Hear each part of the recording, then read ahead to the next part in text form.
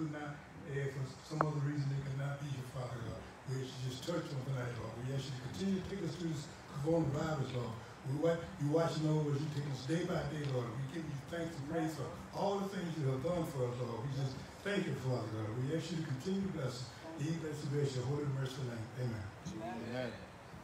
Amen on tonight. Amen. Thank God for his grace and his mercy. We say praise the Lord, everyone. Praise the Lord. Amen. So glad to see you here tonight. Amen. We just thank God for Extreme Greetings from Praise Temple on tonight. We are starting Bible class, and we're looking into a new book of Paul's writings. On tonight, we're going to be looking at the book of Colossians, and on tonight, as we do, as I've done in past, is that I want to talk about what the book is supposed to talk about. Amen? Amen. A lot of times we read the scripture, and the scripture is not given its proper context. I'm not going to say that the scripture is misused, but sometimes they are. But we need to know the context in which Paul was writing, so we can get the full meaning of what Paul was trying to say. I believe what God's trying to say to us at the church. So tonight is about the introduction to the book of Colossians. We have done Philippians, Galatians, Ephesians, of Paul's writings, and now we're in Colossians. Colossians is not a long book, but Paul writes this specifically to the churches at Colossae and about to deal with some things that were going on in the church. Also, I ask all those who can do the work of evangelists and share tonight. Amen. We can't do it without you. So if you do that for us and with us, share with your family and friends, that we may be able to encourage them out of the Word of God on tonight. Amen? Amen. So tonight we're going to be dealing with another one of Paul's writings that Paul wrote from prison. This is considered a prison epistle. Paul writes this, and you'll see as we talk about tonight, and the book of Ephesians at the same time. So please make sure you have any questions or comments. Please make sure you ask us. The reason why I want you to ask questions or comments is because what happens is the Bible says, "Thy word have I hid in my heart, that I might not sin against thee." And the way we hide the word in the heart is by we are able to understand what the word is saying. So we ask a question that tells me that you're processing, that you're understanding the word of God. Amen? Amen. Amen. And that's why it's important. So I'm going to start. This particular introduction is taking out of, I got to give credit where credit is due, is out of the Life Application Bible. So I'm using that Bible here to talk. I looked through several introductions. This introduction, I think, gave thrust. It's a long introduction, but I'm not going to talk about every point that's in here, but I just want to put it on the screen so we can see. And the first point it talks about is that the introduction begins to talk about your brain. Amen? Amen. You have an awesome and amazing brain that has the ability to do all these things: react, reason, consider, mediate, learn, imagine, understand, philosophize, know, perceive, evaluate, theorize, reflect, and predict, and communicate. It's interesting that the introduction starts here. It's because that this is one of the main things that Paul sends a letter to Colossae to come against, that we, even though we do this in our brain, we're not saved by these things. That's right. Amen. We're not saved by our intellect. We're saved by faith in Jesus Christ. Amen. Amen. And so Paul is starting off here in the introduction as he begins to talk about the brain. Amen. And the incredible power of the brain. Praise God. We sometimes, what happens, the tendency for people is that pride can creep in. Amen? Amen. And what happens is, as pride creeps in, praise God, we start thinking ourselves more highly than we ought to think of ourselves. Amen. Amen. And we know the Bible warns us against that because, praise God, it talks about how these 6 things does the Lord hate, and the 7th abomination, and 2 of those 6 things is a proud look. Amen? So we have to be cognizant that we have to get understanding, get knowledge, but we cannot allow knowledge to fully dictate our lives in Christ. We have to faith has to lead our lives. Amen? Amen? And faith in who? Jesus Christ. Amen? And so I put this up here because, we have understanding, praise God, that Paul was dealing with people who thought they had inside information. Inside information, otherwise known as Gnostics, and we'll get to that in a minute. But how many know, even when Jesus was talking and preaching and teaching, when they came to Jesus, remember when John's disciples came to Jesus? And John's disciples said, "Are you the one, or should we look for another?" Right. Jesus didn't have no inside information. What did Jesus do? He went and what? Healed the sick, He went and raised the dead. Yeah. He went, praise God, and restored limbs. And then he tells the two disciples of John, go tell John what you've seen and what you witnessed. Praise God. So he also, when the Pharisees came and talked to him, he says, don't ask me what I do, ask the people what they've seen. So the information of God, we talked about it a few weeks ago, how the revealed word of God revealed it to us that we may know who he is. Amen? Amen? Praise God. And he revealed it to us that we may be able to obtain this thing called salvation. I want to be saved. And I hope that you want to be saved too. I hope that you do not fluff in your nest here in this earth. So fluffy that you don't want to leave it. Amen. Amen? Amen. You know, we got to wear this world as what? A loose garment. Can we say amen? Amen. So this is the philosophical system that Paul was dealing with. The Gnostic system emphasized the mind and the thought of that salvation could be obtained through knowledge instead of faith. So that's the purpose of the book, is that Paul was combating these thoughts, creeping into the church. And if we're not careful, guess what? If we don't stick with the Word of God, if we don't stick with the Bible, if we don't stick with the things of God, amen, all kinds of things will creep into the church. Amen. Amen. And guess what? And that's all the enemy wants us to do, is get away from the Word of God. Yes. Amen. And you might say, Pastor, why are you so hard on the Word? Or why you always keep giving the Word? You put the Word on the screen, you put the Word here, if someone says you give the Word, because that is what the Bible says. We're saved by the washing of water, by what? The Word of God. So remember, we got to learn how to keep the main thing, the main thing. And the main thing is what? Your salvation. Amen? So Paul was trying to help the church here because there was a system, a Gnosticism trying to invade the churches at Colossae. And this knowledge is acquired by those who obtain these secret mysteries. Isn't that interesting? Praise God. And not by studying or the normal process of learning. And there was a strong appeal to what? Human pride. So Paul was dealing with what? A proud church. Paul was dealing with teaching that was erroneous, false teachers. Amen. And Paul sent this letter here to try to get them back on the straight and narrow. The Word of God is designed to get us back what, church? To keep us where? On the straight and narrow. Amen? Praise God. So God wants us to stay on the straight and narrow. That's why I come to Bible class. That's why I study the Bible. That's why I've read Psalms, the book of Psalms, amen, 20 times. Because I'm trying to stay on the straight and narrow and not let pride and get into my life.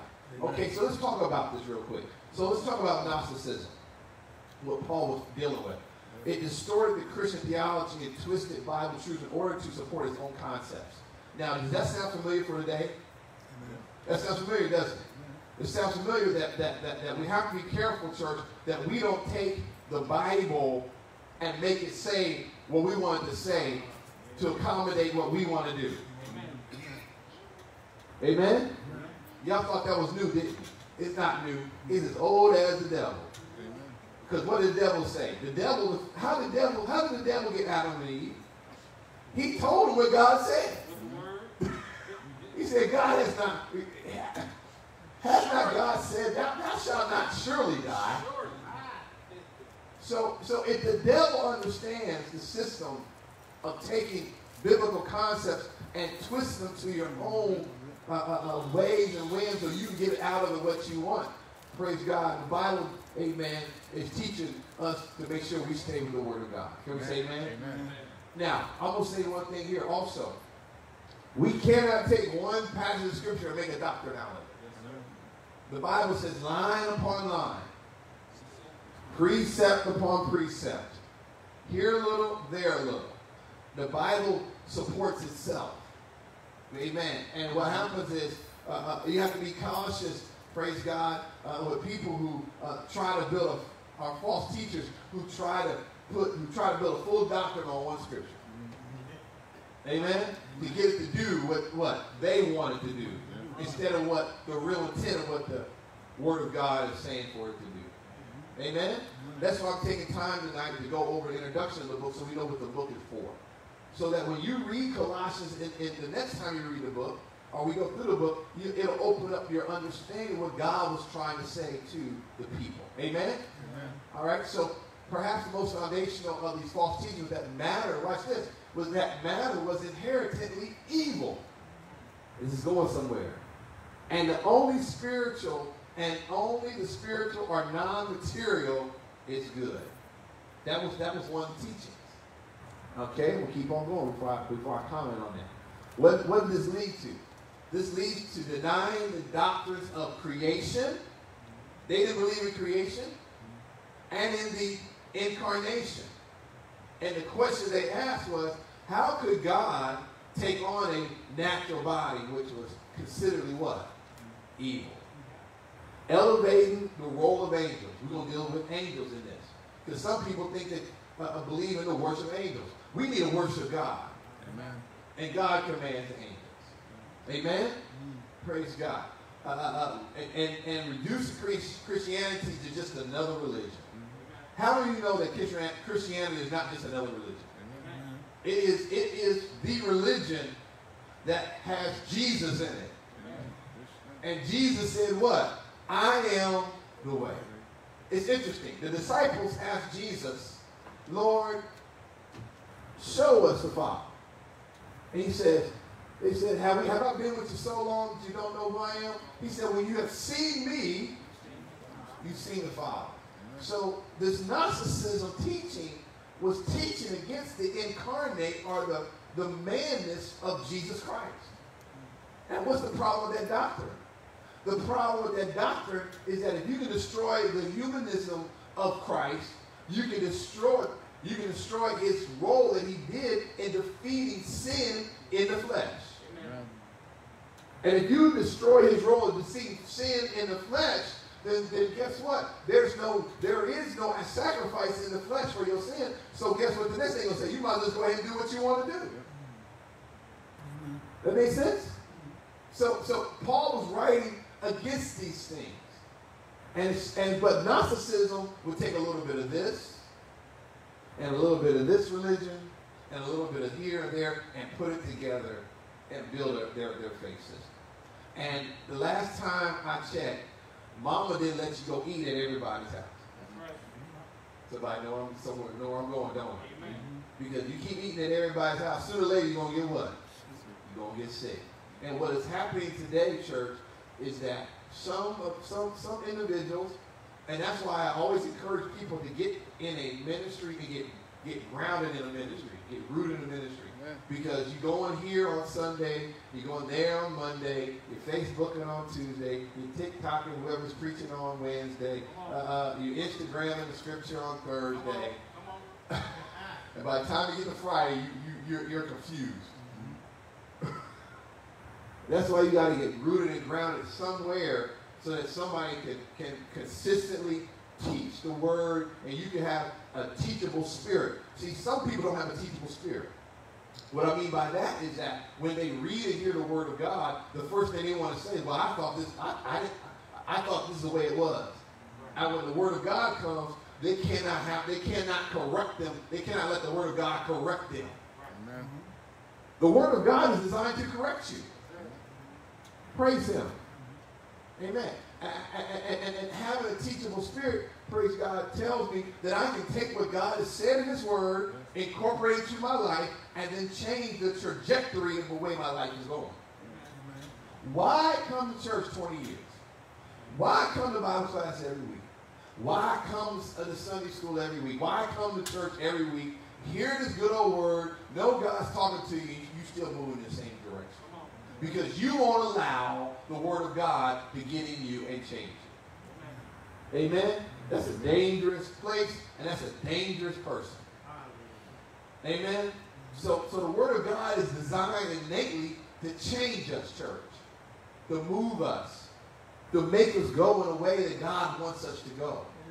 Amen? Amen? Praise God. So, any questions, comments before I move on? Anybody? All right. All right. So what was happening at this church at Colossae was that this Gnosticism kind of combination of these concepts was gaining a foothold in the churches there. All right? So what these Gnostics were doing was they would take a little bit of this Gnosticism, of this enlightenment of information thought process, and they would take a little bit of Judaism and stick it together and create their own thought process. That's dangerous, isn't it? That's why Paul had wrote this letter to Colossians. It is there to correct erroneous teaching. Full-fledged Gnosticism did not appear until the 2nd century. In any event, Paul wrote to refute the error and get believers back on what, church? Back on track. Amen? Amen. So what happens, so how does someone, so Eric, does anybody know how this relates to us today? How does it relate to us today? It relates to us today in a way that we encounter people who have been taught a certain way for so long that when the truth of God's word either comes through the Bible or through the man word of God or through revelation, they have a hard time accepting it. Amen. Praise him. Yes, sir. You got a question? Yes, sir. Go ahead. No, I was just literally going to say the same thing. Yes. When the truth comes, then they turn around and reject it, which also leads us to a place where we are with the form of godliness, but not knowing the truth about God. Right. And you know what? Sometimes we have to frame the truth in just giving people the word of God. Amen? We didn't just give the word. You know, this is what the Bible says about that. How are you going to refute what the Bible says about that? Well, you know, man, every time we hear about the Bible refutes it, well, you know, a man wrote the Bible. Right. That's one of the first excuses. A man wrote the Bible. Well, the Word of God says that they wrote as they were inspired by the Holy Ghost. Even when you come to God, what does the book of Hebrews 11:6 say? It says that we got to first believe that He is.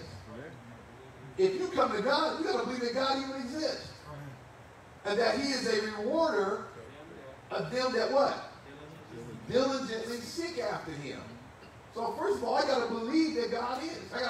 So if I can build the building blocks of denial in certain areas, as I build a building on top of it, it denies the whole building. And that's what Paul was dealing with there in this church in Colossae. Totally different than what he was dealing with the church at Ephesus, though he wrote them at the same time. Y'all see what I'm talking about? Amen. So that's why, church, when you lift the scripture out of one book and another scripture out of another book, we have to make sure that scripture is pertaining to the right context of that book. Amen? Amen. Praise God. Because remember, I'm going to say this, I'm going to say it again.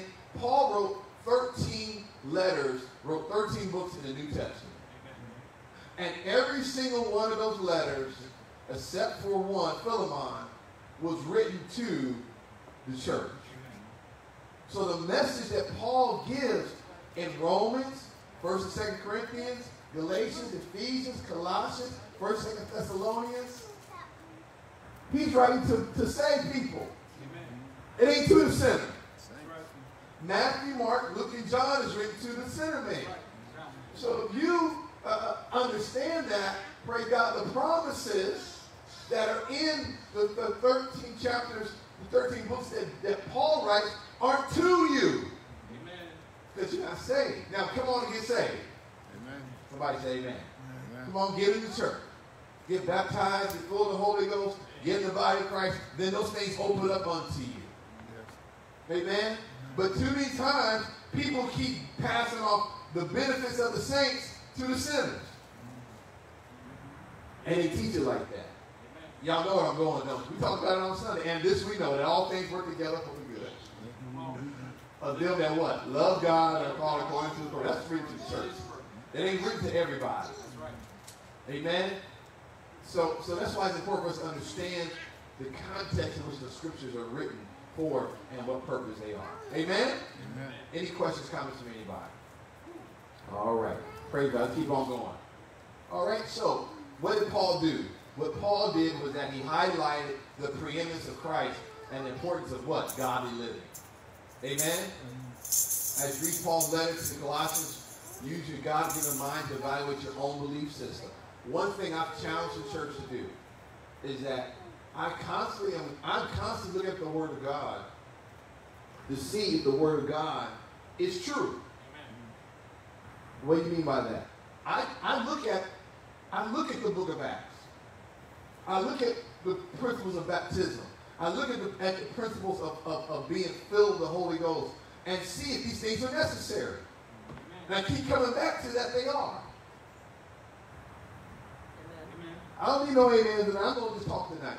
Because some of us really believe what we believe, but we don't know why we believe it. I know why I believe in baptism in Jesus' name. I know why I believe in being filled with the Holy Ghost. I know why I believe that it's important for me to live a life of holiness. I understand why. I know why. Because the Bible says in all that get what, church? Get an understanding of why you're doing what you're doing. Praise God. So church, you got to constantly evaluate, is what you're doing, is it lining up with the scriptures? And if it is, I applaud you. And if it isn't, I challenge you. I challenge you tonight to see what the Bible truly says about the concepts of the things that you're dealing with and facing with. Amen. In the Word of God.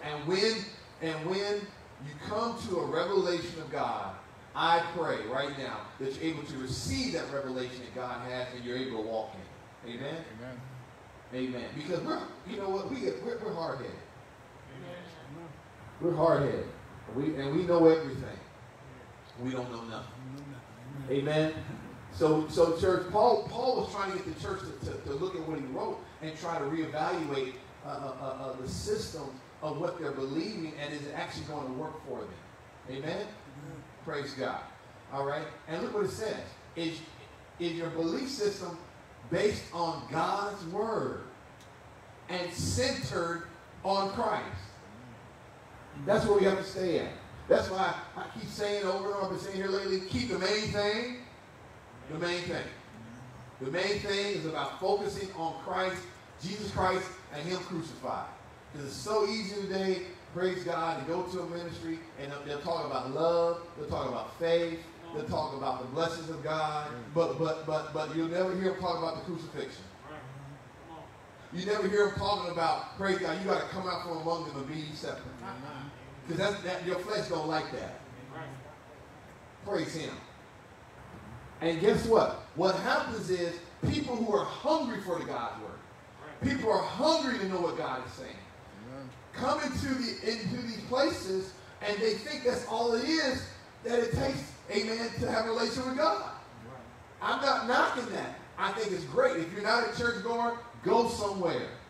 But guess what? Sooner or later, praise God, you got to hit God, and you got to hit God's word, and you got to hit Jesus, and you got to hit Him dying, Him buried, Him being rose again. Amen.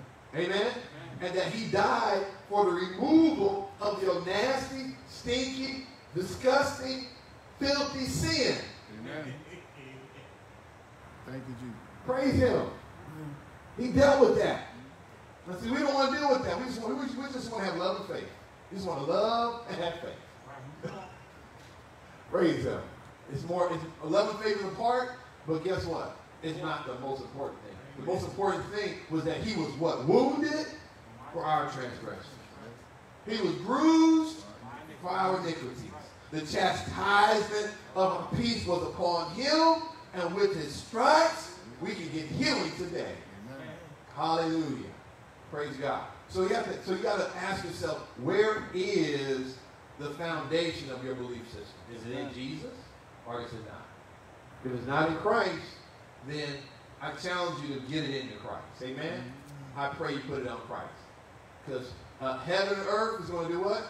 Pass away. But all I do for God is going to what? It's going to last. Amen? Amen? Praise God. Or, here it is. So you have to understand, church. Do you believe in the Word of God and trust in Christ, or do you believe on your own ability and your own philosophy? So that is the great thing that Paul is dealing with here in this church. Amen? All right, let's keep going. All right, let me see if I can get this. So we know, so let's talk about author was Paul. That's true to Paul. Paul says that he's the author. And I'm going to skip through a couple of these very quickly. We have to read all these because we'll go back to the Word of God anyway. So Paul is the author.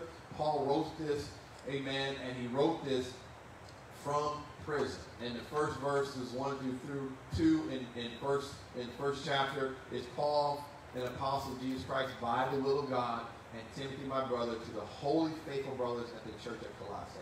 Grace and peace to you from God our Father. So Paul is the writer, but Paul addresses all the beginnings of his books in this way. Amen? Mm-hmm. And I'm going to say something right here. Now remember, church, this is called Bible study. We're digging deep into the Word of God. All right? I'm sorry that this may not be that entertaining, but it's good to me. Amen. You know, too many times we want to be entertained, I don't have a lot of pictures tonight, I don't have a lot of this, but I want you to try to focus for about these 40 minutes. I'm not going to stay long. I want to stay on about another 10, 15 minutes. And if we don't finish it, we'll pick it up next week. But I want to focus in on why Paul wrote this letter. Amen? Because it's very important. It's extremely important. Amen. That the apostle writes this letter. All right? Okay, so he identifies both the sender and the receiver of the letter. Praise God. And the rest of the epistles are often used as his first person. So Paul says, I. So he writes from a first person perspective. This is how we know Paul writes in a certain vernacular. Okay? All right? Now watch this. Back up here on the side here. Let me back up. So, as with Philippians, Paul's authorship was affirmed by the early church fathers and have been seriously disputed. During the course of the centuries, different writings have been disputed who wrote those. Paul, this one is not one of the ones that's been disputed heavily. One of the strongest arguments for Paul as the author of Colossians is letters in relation to Philemon. Philemon was a prisoner that got away. I think we're going to talk about that. And Paul writes a letter to let his master take him back. That's what that whole, and that's in the Bible. Praise God. So Paul writes a letter to try to get that person to take him back. All right? Both letters, both the letter of Colossae and the letter of Philemon were sent to the same city by the same messenger. And both these books contain the same names. So we see here, and this is one of the greatest things I like about this, is that so many times we think Paul did everything himself. Paul had a team around him. Get a team around you to do ministry. Stop trying to do everything. I'm getting in trouble, Dick. Stop trying to do everything yourself. As great as Paul was, he had Timothy, Onesimus, Archippus, Ephorus, Mark, Archippus, Demas, and Luke. So Paul had a team around him. So use the people that God has blessed you with. You know me, I'm trying to give everybody a job in the church. Everybody, Pastor, why are you trying to give everybody a job? Because this is what Paul did. So object lesson. If you don't get nothing else out of this, you got great people around you. Put them to work. Pull off a little bit of your responsibility and authority and put it on them. And let them do the job. Let them do the job in their way. Because everybody ain't going to do the job the same way. They got to do it their way. The Bible says, know them what? That labor amongst you. How do you know they'll labor amongst you? By giving them opportunity to do something. And see if they execute it. Anybody know pastors trying to do everything themselves? I ain't doing that. Y'all ain't killing me. I'm trying to let the deacons deacon. I'm trying my best to let them do that. I'm trying to let the singers and the praise team up here singing. I'm going over here and sit down. Or if they sing my song, I might jump up and sing something. I'm letting the usher. And you got to do that. Do we have Bible for that? I think we do, don't we? Jesus had 12 disciples. Did Jesus do everything? He didn't do everything. Okay? Let's go back a little further. Y'all remember Moses? Y'all remember Moses, don't you? Moses was dealing with the people, wasn't he? Moses' father-in-law said, Moses, it's too much for you. Get some other brothers out there to help you. The Bible says that God took the spirit off of Moses and put it on them. And they dealt with helping Moses out. And it was good for Moses, and it was good for the people. Amen? So Paul had a team church. Use your team. Develop your team. I thank God that God has given us a great team here at Praise. We all try to work together. Amen? And try to make sure the mission of the church moves forward. All right? Let me see here. I'm going to move on through here. This is just some repetitive things. So let's talk about some of the similarities in the letters, okay? So the letter between Colossians and Ephesians has some similarities between those two. All right? So Colossians and Ephesians. Both were to be read aloud in the churches. So when you got a letter from Paul, there necessarily was not somebody preaching. The apostle writes a letter, and the letter is supposed to be written to what? To everybody. Amen? An open letter. So these, what we call now Bible books, are actually letters penned by somebody to a group of people. What happens is, when they become what they call canonized, and they become validated, they now become Scripture. And we can live by the Scripture that God gave us. All right? We learned that. Now, if you ever take ETA, I might teach it again this year, maybe a couple of years. But we learn all that in studying these books. Amen? Amen. All right? So the letters have similar style. So both letters are supposed to be written in church. You get a letter, you write it, read it out loud. Okay? Both letters were delivered by the same messenger. All right? And the letters contain some of the same expressions, your faith in Jesus Christ and your love for the saints. That's found in both books. So this is why there's so many similarities that they said that Ephesians and Colossians. And as with any writer, a writer writes in a particular style. Amen. Amen? So Colossians is written. And let's look at another one. Another similarity, in whom we have redemption and forgiveness of sins. So when Paul writes these same concepts in different letters, he's trying to hammer home something. Amen? He's trying to let us know, praise God, that we have redemption and forgiveness of sins. I'm glad about it. Anybody else glad about it? Amen. I'm glad I got redemption and forgiveness of sins. Letters have similar prayers and similar in the unity of the body of Christ. These are very functional messages for the church today. Church, we got to be unified. We got to stay together. We got to lay aside our differences and hold up this banner of Christ and move forward working together. Amen. Amen. Praise God. And that's what Paul's trying to let the church know. Okay? You'll find out instruction for households. We went through the 5th chapter of the book of Ephesians. It's awfully quiet in here. Well, I started talking about husbands love your wives. As Jesus loved the church. It was real quiet.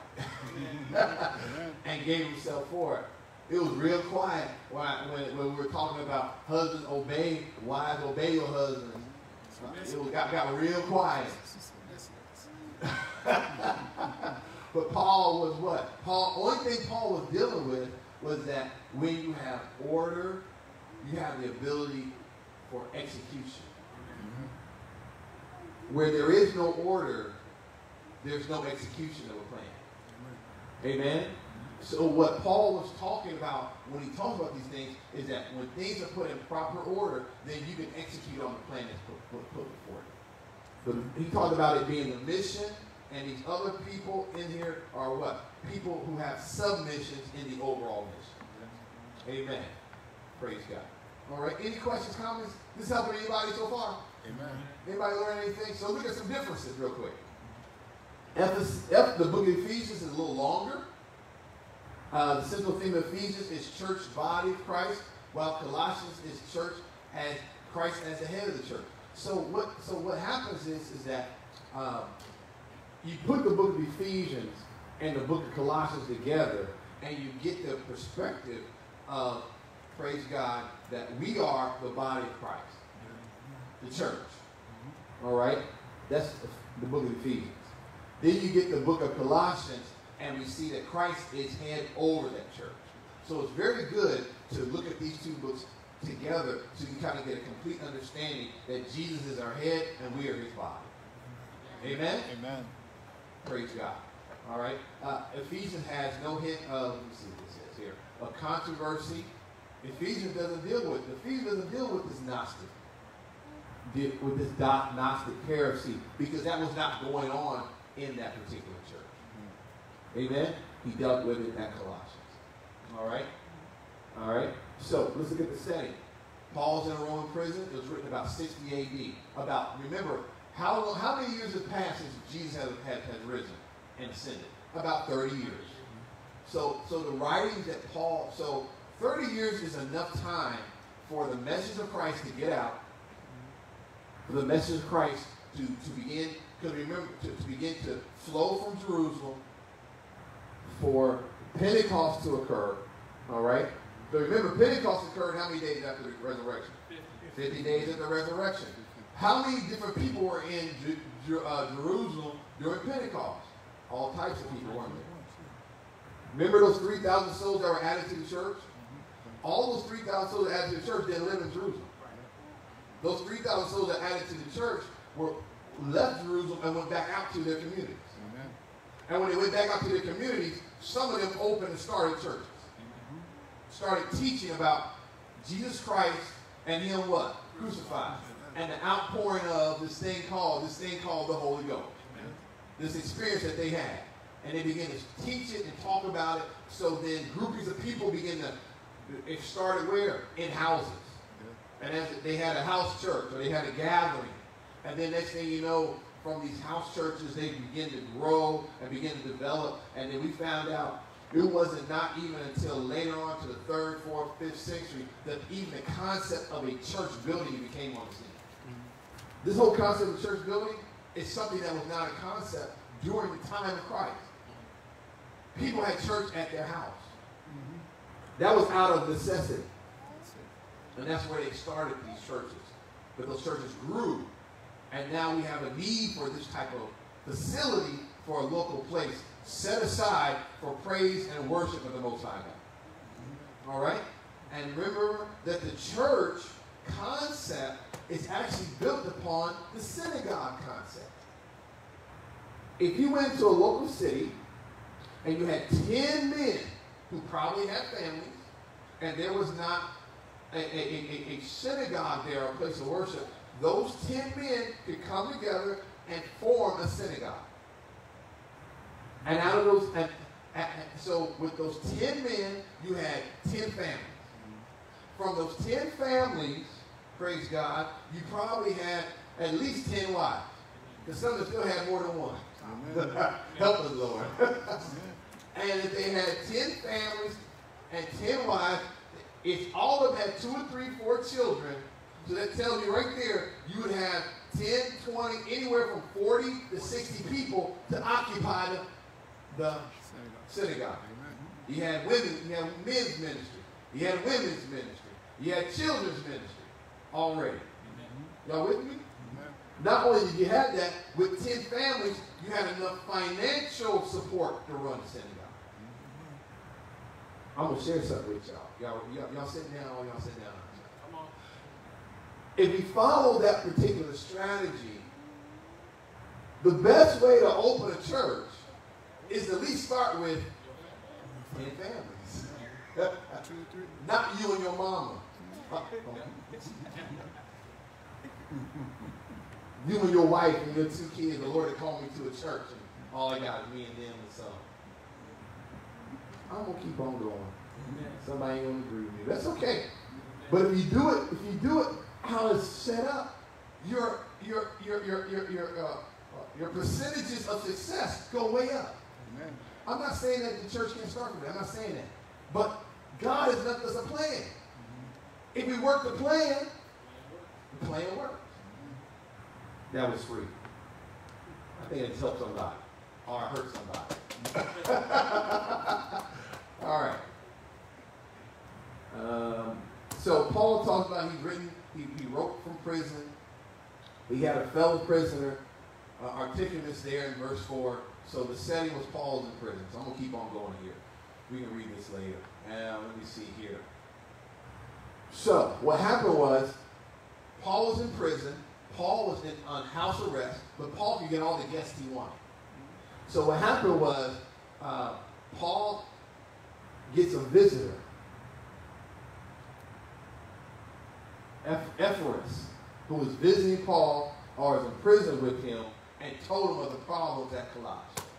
So there was somebody who left the church, went to Paul. Paul said, you know what? I need to help this church out. Paul never actually visited or opened the church at Colossae. Amen?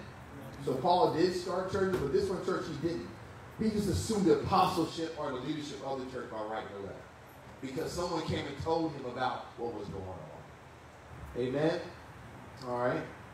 So what's the audience? Believers at Colossae lay out. So Colossae is about 100 miles from Ephesus, laid in the area where now Turkey is. I'll put a map on the screen next week, all right? So I can show you where it's at. And so remember, when you're walking, 100 miles is a long way. But this man walked all the way to where Paul was from Colossae, to talk to Paul about what was going on in the church. Amen? Turkey to Rome, that's a long way, church. Rome is in Italy. Turkey's in another country. You're going to walk from there all the way to Rome to see Paul. Because Paul was in prison in Rome. So evidently he had a need. He was looking for some answers. Amen. Praise God. I'm glad he went to Paul to find some answers. All right? Let me keep going here. I'm going to keep on going.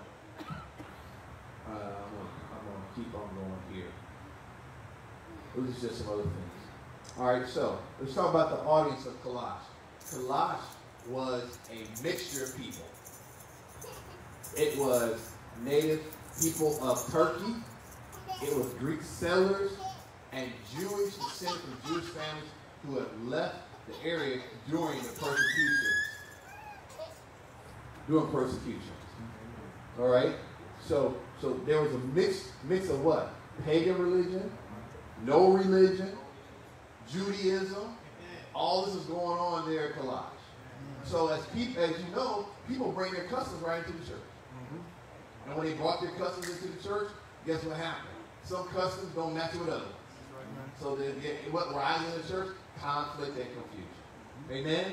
But church, even though we embrace different cultures in the church, we should be able to find some unified thought under the umbrella of Jesus Christ. Amen? Amen? It's going to take your Holy Ghost to do that. Praise Him.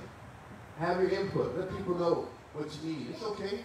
We'll try to meet your need. Amen?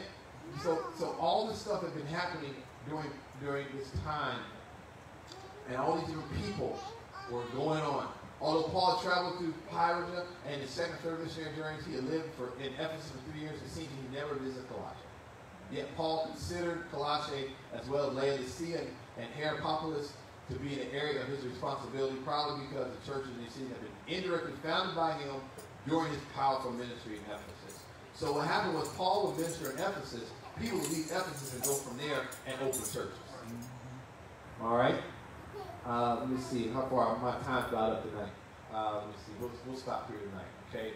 So, Ephraim and Philemon had been converted to Christ during the time of Philemon. The church man started by Ephesus who had been sent by Paul to preach at Colossians.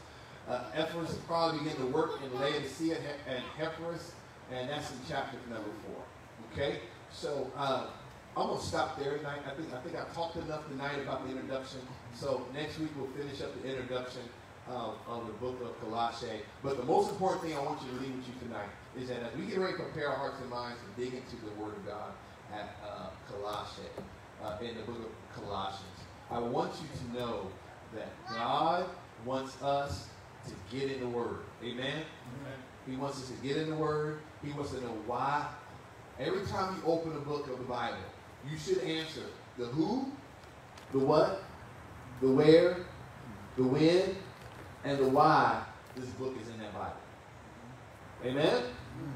And that's why, and what that does is, it helps us as people not to take the scripture out of the intended purpose for which it was meant to be written for. And what that does is that it keeps us out of error.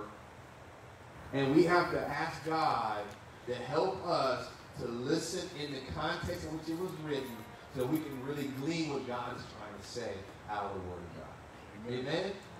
So as we're going to pick up here next week. So join us next week. We'll continue in this introduction. And we got a few other things we're going to say about the introduction. We'll get to the Word of God. But I really want you to know that Paul is writing this letter to counteract false teaching, humanism type of teaching, philosophical type of teaching against faith and trust in Christ Jesus. Amen? Amen. Also, teaching against Jesus coming in the flesh. Jesus came in the flesh, church. He died and rose again. Praise him. And we have to keep that at the forefront of our belief system. Amen? Amen. We're going to pray, Father. Let's say, Father, we thank you for your grace and mercy on tonight. Thank you, Lord, Father, our eyes to see and ears have heard on tonight. As we look into this book, Lord, help us to open up our hearts and minds. Help us, oh God, to look at this word of God.